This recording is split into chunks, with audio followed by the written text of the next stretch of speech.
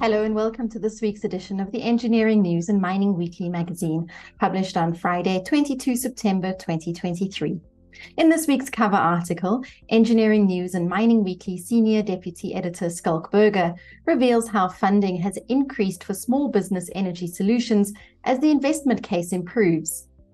Different renewable energy, energy storage, and generator solutions can partially address small businesses' energy-related challenges, and funding to install such solutions in small businesses is increasing as the investment benefits for all parties become better understood.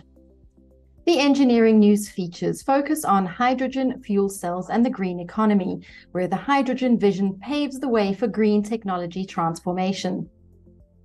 And heating, ventilation, air conditioning, and refrigeration, where the phasing out of HCFCs in air conditioning units continues.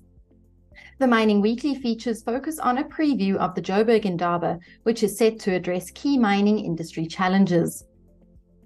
And mining in Zambia, where an explorer commences a soil sampling campaign. This week's business leader is Heidi Ziervogel, head of New Ways of Working at Nedbank. And as this week's cartoon shows, the collapse in the performance of Transnet is well documented. The state-owned freight logistics group has been left broke and broken, and there are growing indications that it too will be seeking some form of bailout at some point. We hope you enjoy this week's edition of Creamer Media's Engineering News and Mining Weekly. Be sure to subscribe to the magazine that offers you in-depth news about developments in the real economy by emailing subscriptions at engineeringnews.co.za.